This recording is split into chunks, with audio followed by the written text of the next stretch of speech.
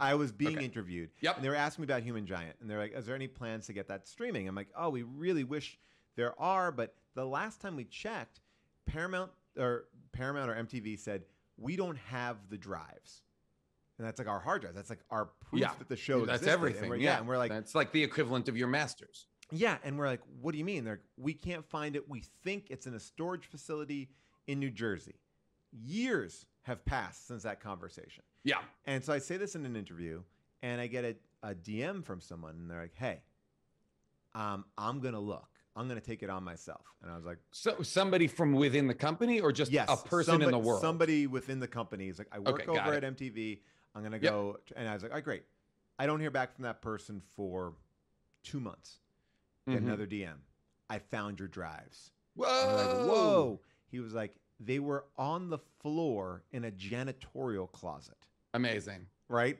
In the 1616 or the Times Square building. You know what that could have been? It's so like to imagine like those drives in 10 years popping up on eBay the same way that Miami Connection popped up. You know what I mean? Like they could have been lost to time and then just unearthed and been like, oh, we found this show, you know? Yeah. So he finds them. He's able to catalog them. Yeah. They are now being stored. Also, hilariously, like when we do Human Giant, which is like 2005 or whatever that was. Yeah.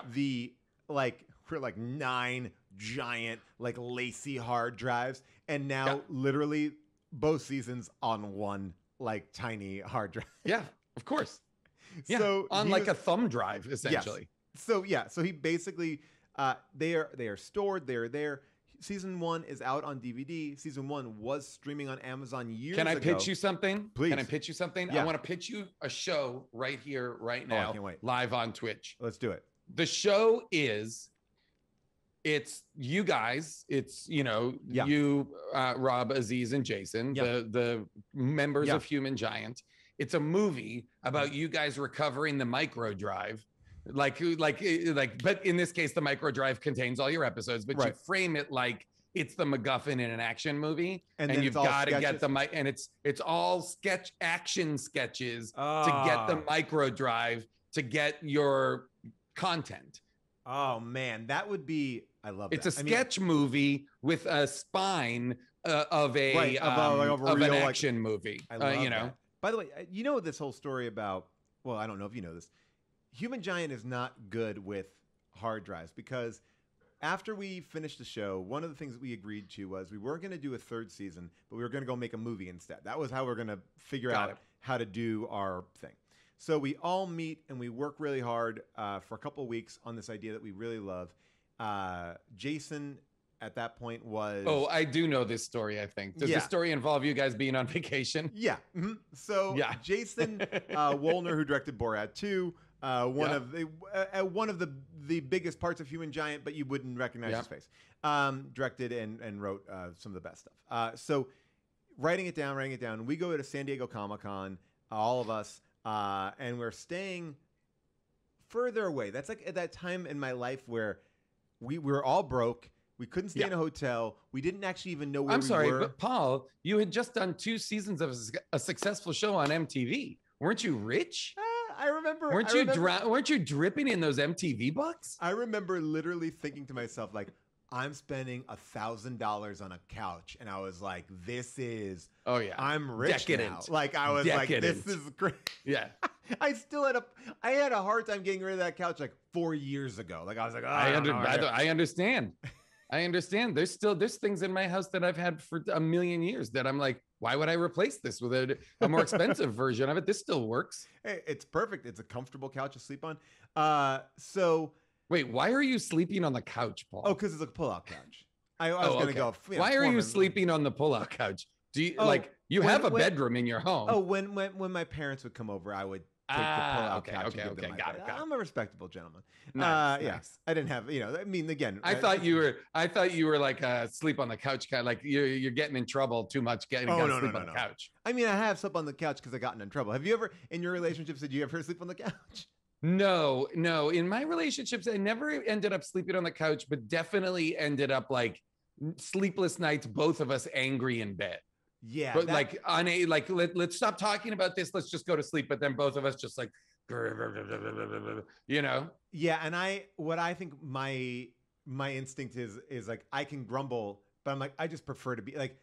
Yes. Sometimes I feel like I understand. I'm just gonna go down there, and it's a comfortable couch. Mm-hmm. It's not like it's not gonna be too So so Jason's taking notes. We go to this house that's kind of far away from the San Diego Comic-Con location, but it's like on the beach. We think it's nice, but it's also as we get there like a little scary. Like we see like intravenous needles and stuff in this like little walkway going into the side of the house. Like, you very well easily could have been in a diabetic neighborhood. Yeah, exactly. And I'm always thinking about that because I mean, always. Because what I know about people with diabetes is that they're terrible polluters. It's like Mad Men season 2. They litter constantly. And so That's right. Putting type 1 and type 2 diabetics on blast. Stop littering. So we go they throw it out the car windows. It sticks. My kid got stuck with a needle. Oh yeah. Oh, man. Well, for them, they're like, they finished doing their business and they're basically like, I'm holding a dart. I might as well use it as such. Yeah. And they're tiny. And they're so efficient. So the first night that we're there, and again, we're staying in this like kind of nice house. It's a big house. And this is before like Airbnb and anything like that. So we were renting a house. It was a little bit weird. And we're in this like in the pool. We're just kind of talking in the pool, and Jason Wolner says like, "Hey, did you guys see something like just move in the house?" And we think he's like doing a bit, like I swear to God, I just saw a man like walk through the bedroom up there. We're like, sure, okay, enough. So and he's like, no, I'm being serious. We're like, okay, like fine, and we just kind of blow it off. So we go back to our rooms that night, in the house. Everything's fine. We go out to Comic-Con the next day. And we come home super late at night. And we come home at night. I remember I go into the kitchen and I go to turn on the TV. And I'm like, there was a TV here, right? Oh, I was like on the wall. And I was like, maybe I'm wrong. I don't remember it. And then like all of a sudden, like Jason's like, has anyone seen my computer? And then Hubel's like, guys, is my camera down there? Like everyone called from different rooms. At once? Yeah, everyone missing something. And then we like started to look around the house and every piece of electronics was just ripped off the wall. Every TV from every room gone. Every computer, amazing. All of our computers were there. Just 4 computers, like flump, everything just taken. And so that was the contents of the movie you guys were writing. So he'd been writing this thing. This is at a point when there is no cloud to back it up to. There is no exactly. Nothing. Yeah. So we have like this 2 or 3 weeks of work on this movie, and we're like, fuck. And so now every one of our computers is stolen. We're so bummed out about it. And then we're in that zone where, and this is a very par for the course with Human Giant. We were like, well, we can never recapture what we were doing in that 3 weeks of writing. So fuck it. Like we just like, we're just like bailing on it. Which is so crazy. And so we bail on it, and then we're like, it was a good idea. We should maybe like go back and try to do it. So we all right, let's start it again. So we started again. We have like a week of writing on it. And then and we're getting it together. Jason and Aziz go to do something. Jason leaves his car door unlocked. His computer gets stolen from his car in Griffith Park. So both times that we tried to write it, and both times we had these like large docs just completely stolen. And then we were like, we're done. We're giving up. Such a bummer. And so we just gave up on this movie because it was like something is telling us not to do this. Like this is like we are reading the tea leaves and we're not going to do it. Anyway, this guy found. Can I ask you a question? Mm-hmm. Do you suspect foul play? Do you think that someone was trying to stop? The whitest kids you know. The whitest kids you know. I was just gonna say. That's where I was going with this. Do you think the whitest kids you know were like, we got to shut these guys down? We can't have these guys out here. They want to do a movie. We got to shut this fucking down. They were making that Calendar Girl movie at the same time that we had our deal with Fox 21, and they knew it. By the way, someone's like, iCloud, use it. It wasn't an option back then. It didn't exist. I said that already, you motherfuckers. Yeah. There was no cloud. There was no.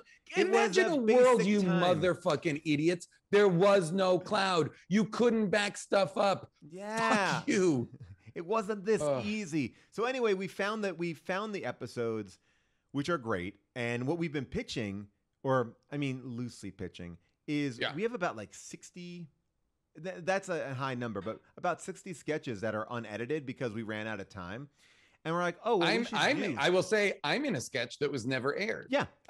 There's so many stories of that. Like, and we shot with great people. And the only reason why that you're not in it or these sketches were not edited was because we simply ran out of time. Like, I remember at the end, I was at Comic-Con, and we were sitting all in a room deciding.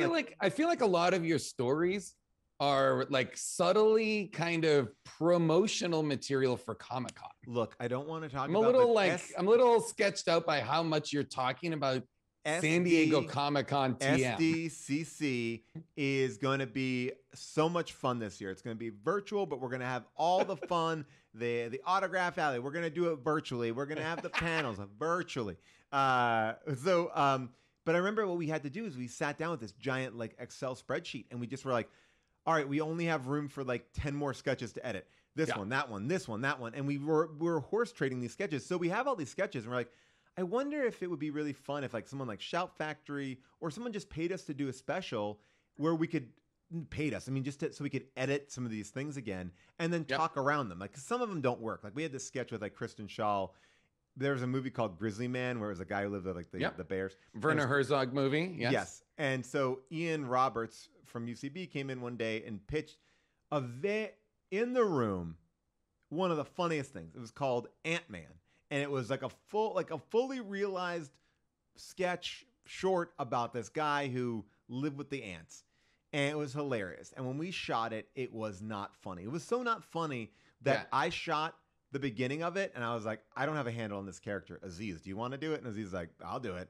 And then Aziz started doing literally reshooting the sketch, and we're like, we don't know what this is. So, but, I mean, like, my question is, like, in making a sketch show, I feel like there must be a certain ratio of sketches that don't make the leap between a scripted sketch and a filmable, like that in the filming you realize this is structurally unsound, or this doesn't work the way it did on the page. Yeah, there must be a lot of that is because you're starting, I just know from talking to you guys would start with a huge number of potential sketches, to get you to the sketches that would be inside of the seasons. I mean, one of the things that was so good and bad about the show is we had no idea how to make a show. So we didn't do anything. Like, I remember all of us speaking to each other after the show and being like, oh, that's how you make TV. I was like getting change in the middle of the street. Like, we were shooting, like we were stealing shots, doing multiple things. Like, we were just running ragged around New York and just being like, and what we were trying to do is shoot 90 sketches a season just for that ratio to be like, well, if 40 work, then we're in good shape. Then great. Then you've got a season. So that's like the goal and the dream is at one point to get them streaming, because we have all the music rights cleared and we had like great bands and we did all the right things for it to be able to be released on streaming, because that was like right at the beginning of when you had to care about that. That's the reason why the state had to redub everything. Like, if you watch a state, because the state back in the day when they were doing their show, like they had like the Cranberries and stuff like that on their show, but they couldn't do that. They didn't get the rights to the Cranberries songs. They just it's because it fell. I assume it fell under the licensing deal that MTV had. Exactly. And then once the reality world kind of kicked in, they were like, oh, we got to like license this properly. Well, that's the problem. That's like why there's whole records that aren't available. There's whole TV shows that aren't available simply because of music rights. Yeah. More often than not, I mean, I think one of the reasons 30 something was unavailable for so long, and maybe even My So-Called Life, is because they both had a lot of contemporary music that would be prohibitively expensive to now license to use ongoing. That was the same thing with SCTV too, because it's sort of like you didn't think about like, oh, the resale just it airs on TV and then it's over. Like, even what was it, like Schmidt's Gay, that great Sandler Farley SNL sketch where that's the beer commercial, but like, oh, I don't know it. Oh, it was like this thing where like they go like Sandler and Farley are there and it's like, this is your house. It's like a really dumb. I was like, wait till you see the pool. And they turned the pool and it became like this like Bud Light commercial. But it was like all these like really hunky guys and like they're like putting up their glasses. But they had like an AC/DC song or some really popular song, and it was so great.